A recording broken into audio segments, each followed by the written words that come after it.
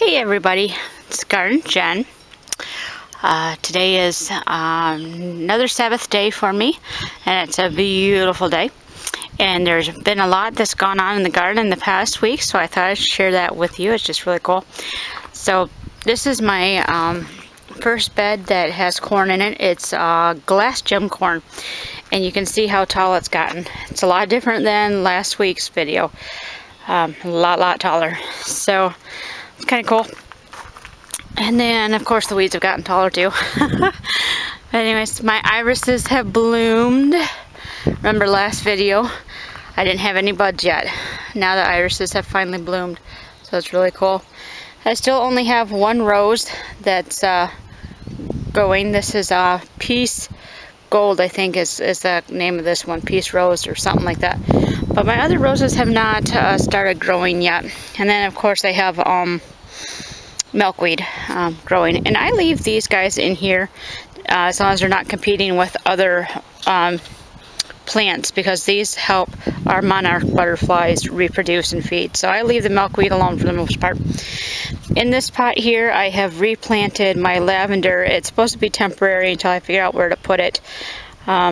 It's kind of a weak plant. I'll give it some fertilizer. It's not doing the greatest at the moment, but we'll see if it bounces back.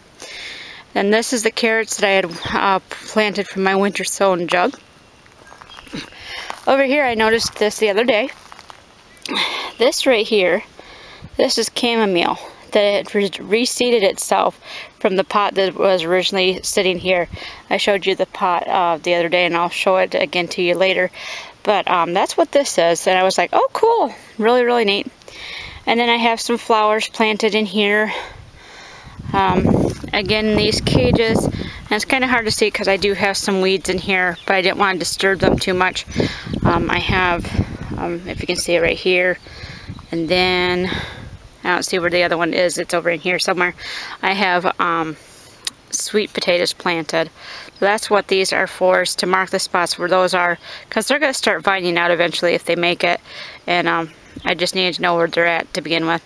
And then of course I got a grape there, and then a grape over there that's going to climb up here. So that's what's going on in this bed. And then the tires are potatoes. I have 1 to 2 potatoes planted in each of my tires there. And that pot there, that's the pot that's got the chamomile in it that was sitting right here. So, and like I said, it reseeded itself, so that was really cool. And then this is my parsley that came back. I have it with a tire around it just so we don't step on it, because it's right in the walkway. And I just don't want to be transplanting it right now. I'm done transplanting for a while, so I just protected it with a tire. And then this is my bee balm that came back. I've already taken some cuttings from it to try to get some more to grow, because it doesn't get very big, but I need to harvest a lot for different medicinal purposes, so I'm going to try propagating more plants. And then this bed is new since last time. And I had that the tomato bed there that I showed you with the different cages. This is new. We finally got this done. It has mostly flowers in it. So the pollinators will be really happy because we got flowers. I also have some amaranth up here where Sarah's at. This is amaranth here. And then these are winter sown coxcombs. And then in this container here, these are peanuts that I have grown in there. There's 3 different peanuts in there. I think 3 or 4. I can't remember exactly how many nuts I planted in there. But anyways, the way that peanuts grow is they shoot up the flowers and everything, and then those go back down into the soil and grow the peanuts. So I'm going to grow the roots are going to grow in there for now. And then I haven't decided if I'm going to transplant them when they get a little bit bigger, or just leave them because they put their roots down into the soil anyway. So it's not like they're going to be too root bound in there. But we'll figure that out when we get to that point. Last year I had a terrible time with rabbits. They didn't get much taller than that before rabbits ate them. So that's that. Now these jugs here, they're about what's left of my winter sown jugs. If you've been watching my journey this year, you know I've done around 200 jugs, and these are what's left. And I have my corn back there that I had reseeded I told you about that last time. I'll take you over there in a little bit. So, but that's all that's left. Everything else has been planted finally, which is good because I have a major surgery coming up and right in the middle of gardening season, so I was just glad I was able to get my garden in before my major surgery. So I just praise the Lord for that. So I'm going to turn you around here, and hopefully my shadow doesn't get in the way, because this garden's on the east and I'm standing on the west. Alright, so this is my original herb bed, and you can see that lemon balm's gotten a lot bigger. And then I have that one there. I had moved it. It was sitting over there in that area, and I just brought it over here. I use a lot of lemon balm too. And then I got this here just to mark an area. I have mullein planted here and here. I had some here, but they died. But mullein is, you can find them out in the wild. It's a very good plant for medicinal purposes, but because I don't know what's out in the wild, you know, we get a lot of people who spray chemicals and things with airplanes and stuff nearby, so I'm not sure what the drift is. I like to be able to control my consumption of chemicals as much as possible, so I'm growing it in my own garden so I know exactly what's been on there. So anyway, that's mullein. And then this is valerian, and you can see it's starting to go to flower, and these have some really pretty flowers, and they smell pretty good too. And then I have stinging nettle back here, and this guy you do have to be careful if you're aware of nettles at all. They do sting. That's the fine hairs that they have on their stems and leaves. But after you dry them or cook them, they don't have that stinging effect anymore. So I keep them in a pot because they're an invasive species. So I keep them contained in there, and as long as you cut the seed heads off before they, you know, fall all over or whatever, they stay contained for the most part. And then this is new. This was winter sown. This is pastel yarrow, and I have its counterpart at the end of the bed here. This is Zan chamomile. It's supposed to be a giant chamomile, but when I'm looking at it, it doesn't look any bigger than a regular chamomile. So, and then my chives, they come back year after year. It's hard to get rid of those things. And then in the pots where I did have mugwort and buckwheat for the last 2 years, they didn't reseed themselves. It was just weeds in there. So I pulled out the weeds and added more flowers, again for pollination. And then my white horehound, this is the old plant, and then I planted new there. This is echinacea, and I have new echinacea going in. It's a different color, so that'll be neat. I don't think I planted it yet. I don't see it, but I don't see the buckets either. So anyways, this is the other yarrow, and I pulled it. I've thinned it out a little bit because it grows like tendrils out like mint and things do, but it's easy to counteract because it's really shallow roots that they're easily pulled up. But this guy here will get about this tall. Really, really tall, lush plant. Beautiful plant. This is blue hyssop, and I just planted some more. I do have some pink hyssop that I'm trying to grow this year, and we'll see how that goes. In the back here, I have, oh boy, I can't remember what those are. I think they're squash. I didn't label them. I was running out of room for squash, so I think that's my butternut squash right there. And then I tried seeding. I have fennel and then caraway that I tried direct sowing, and I haven't seen any growth yet besides the weeds, so I don't know. This is sage that came back. This is an onion, and then I planted some of my lettuce around it just because I had extra lettuce. That's my lettuce bed there, and you can see it's kind of full. And then I have some kale on the end there. But anyway, so I just put lettuce in there. I'm supposed to have a fig tree in there, but it hasn't come back yet, so I don't know. There's another sweet potato vine. And then another lemon balm. And then on both sides of the lemon balm, I have 2 pumpkins that'll grow up here. I'll have a lot of pumpkins this year. And then I have Kentucky Wonder beans along this side of the trellis. And on this trellis here, this is a walkway. I've only planted on the one side of the trellis. On this trellis, it's not really a walkway, so I've utilized both sides. I have on this side, I have lima beans down there, and then this is a type, one type of pole bean on this side, and then on the other side, these are cherry tomatoes, bumblebee variety. That's actually indeterminate, and if I remember correctly, they are a vine type, so they'll utilize this side of the trellis. And then the same over here, double planting. I have, these are the purple yard-long beans. I can't remember the variety name. I did not tag it. And then on this side, these are azuki beans. So that's going to be kind of neat. This is my other winter sown carrots with some leeks in it. You can see the difference in growth in just a week. My strawberry tower, I had to take one layer off because I didn't put the holes in it good enough, so that layer was not draining into that layer, so this layer was starting to die. So I took them off, which is one of the good things about having them in individual crates like this, is you can move them around if you want. But anyways, so this is my strawberry tower, and then in the top I have, this is savory. This is my pink hyssop for now. If it gets pretty big, which I'm hoping it will, it'll be moved. And then I have snapdragons there, and then snapdragons in the top of that brings in big pollinators. And then of course my these are my sunflowers, and then I have some leeks planted there. And this is the corn that I had replanted when the first batch had rotted. And this is only a week's worth of growth. So that's how much these things grow in a week's time. It's awesome. So I have to figure out where to plant these.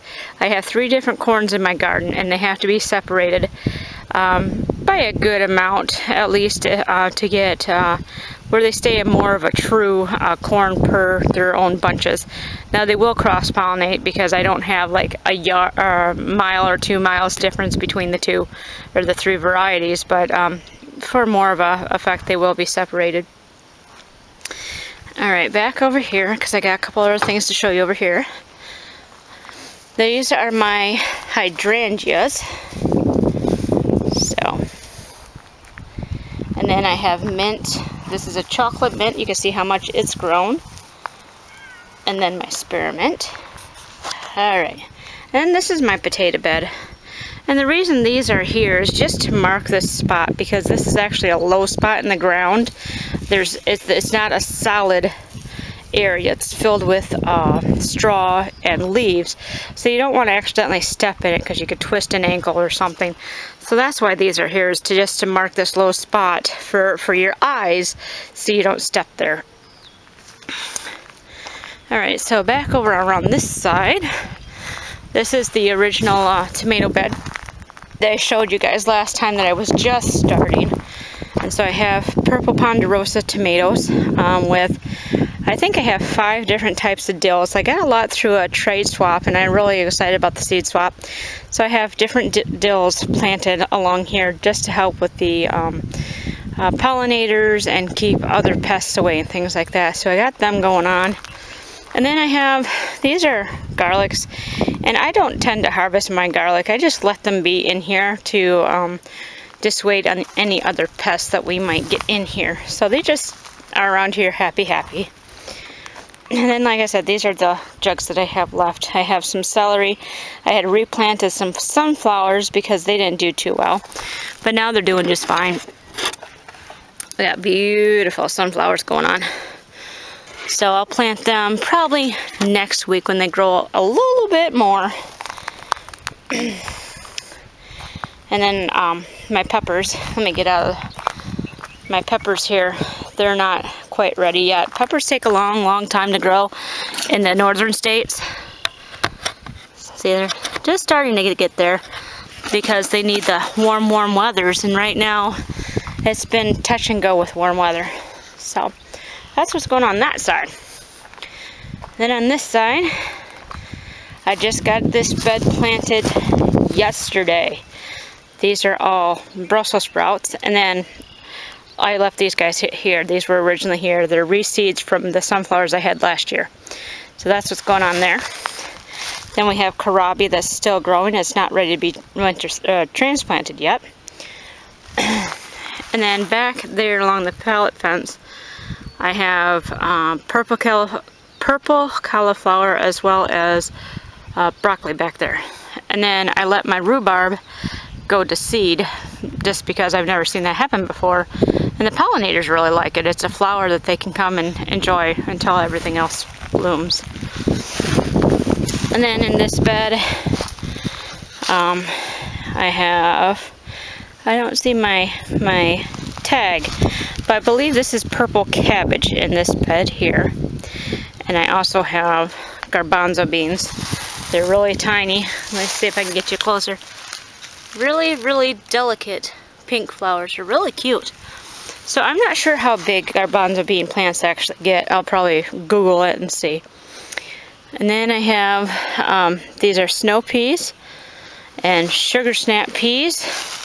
And then this is another type of pole bean there. This is my sweet corn that I finally got in. And if you saw the buckets back there, how I grew them, I just took the whole clump out of the jug and set it right in the ground. So I have 6 jugs. I have 1, 2, 3, 4, 5, and 6. Where I just took the clump out of the jug and boom, right in the ground. And it works out fine that way. You don't have to separate them or anything. They actually do better that way. That way, these guys pollinate each other. Those guys pollinate each other, you know, they grow up right and tight, and they really, really enjoy that. So I haven't had to worry about, you know, trying to separate them, put them in rows or anything like that. I just clump plant them, works for me. And then in the front we have, these are Cantar bush beans. I have broccoli planted here. And then some more purple cauliflower, some cloybus cabbage, which is kind of like a pear shape or a really unique shaped cabbage. It's a red cabbage. And then broccoli there, and then my asparagus there. And then this is my other bean bed. These are all bush beans. I have different varieties. Like I have some Vermont cranberries, some Jacob's Cattles, Triumph Day Fancy or something like that. Purple teepees, and then I don't remember what these are right off the top of my head. I think these are Jacob's Cattles too. Yep, they're Jacob's Cattles too. And then I have marigolds and dill companion planted in here. So that's what's going on this side. And then of course I love to overseed just because I never know how many seeds are actually going to come up. So this is carrots. I just threw a bunch of seed on there and well, we got carrots growing, so that's really cool. And then I'll take you out here briefly to show you what's happened since last week. Remember all these jugs here?